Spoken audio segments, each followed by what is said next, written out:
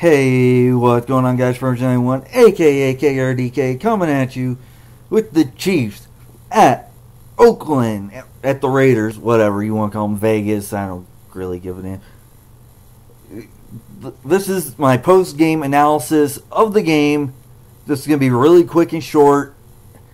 Chiefs win 40-10. I mean, not 40-10, I wish. 40-33.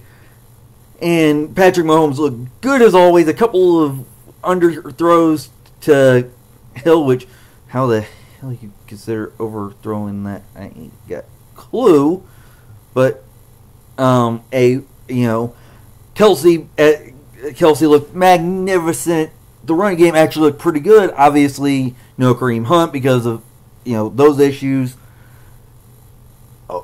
I actually was quite happy with how the defense played okay. Second half was a lull, but, whatever. The Chiefs defense ultimately held when they had to. Really wish we could have gotten a bigger win on this. The refs seemed to want to give it to Oakland again on a no-call offensive pass interference in the end zone. And this is going to be a recurring trend with me and Andy Reid. You're at the 5-yard line trying to kill some clock, and you insist on throwing it. I get it. Patrick Mahomes is the MVP this year. No doubt in my mind. He threw for 295 yards, another 4 touchdowns. I mean, it's another day at the office, and he made some throws that were beautiful. I get it. You have Patrick Mahomes, and he was their leading rusher. But you're trying to kill clock. Don't throw this at the 5. You've got Ware, who a couple years ago was a fantastic running back, almost 1,000 yards rushing. He was I think 3 or 17 yards, something like that away. Run it. Run the ball. Line up with Sherman. Run it. Kill clock. Because if the Chiefs hadn't scored on that drive and Oakland goes down, that would be what we're talking about. The Chiefs pass rush did come up huge. There was a weird pass interference call on Scandrick that I don't particularly agree with because it was just hand fighting all the way, but the ref's going to do what the ref's going to do. Luckily, and no Eric Berry, he was scheduled. He was questionable, ended up being inactive. This was a good team win. These divisional games are always hard, especially against Oakland, because Oakland is begging for a win. They would love nothing more than to catch the Chiefs in a lull after the whole Kareem Hunt situation a couple days ago. And now the Raiders going to finish guaranteed. Well, they were going to end with a losing season regardless. Gruden is stuck here. Carr will likely be the quarterback next year. I wouldn't be surprised if they look early with all those draft picks. I don't think they go quarterback this year. Next year, however, I could see them doing that. But they've got a quarterback issue. Carr is okay. Their skill players the running backs are all right. Obviously the Chiefs defense gives up a ton of yards on the run. Oh well.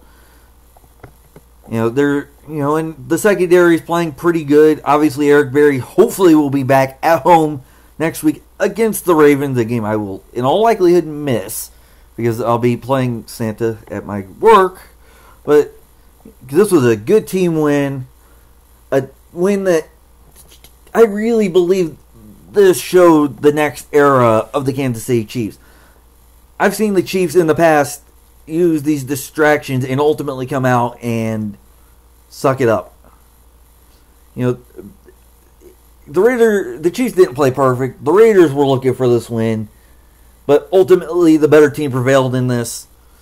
And looking at the playoff picture, the Chiefs should be, with any luck, hopefully, really though, the Steelers and the Chargers have yet to play. Chargers lose. Chiefs are definitely in the front running. In all likelihood, the game Thursday night football at Arrowhead Stadium could end up being, which I actually have to see I believe I'm working that day, but I should be able to get off in time for that. I believe. So that could very well be for the division. If the Steelers win, I believe the Chiefs would just need a win next week against the Ravens, and for the Chargers to lose. Again, the Chiefs are in the driver's seat for the number 1 seed, although Houston and New England are right behind them, with New England having the tiebreaker, but the Chiefs' schedule, the Chargers aren't beating the Chiefs at home. I'm sorry. Thursday Night Football is a crapshoot. The Ravens, I don't think the Ravens will win next week, but that remains to be seen. Lamar Jackson, and his elusiveness, but whatever.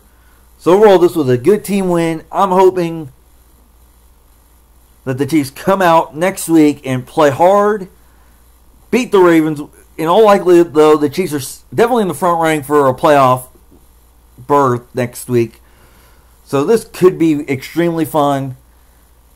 I believe if the Chargers lose, the Chiefs would just have to win and a Chargers loss next week, and that division, the division is almost pretty much locked up.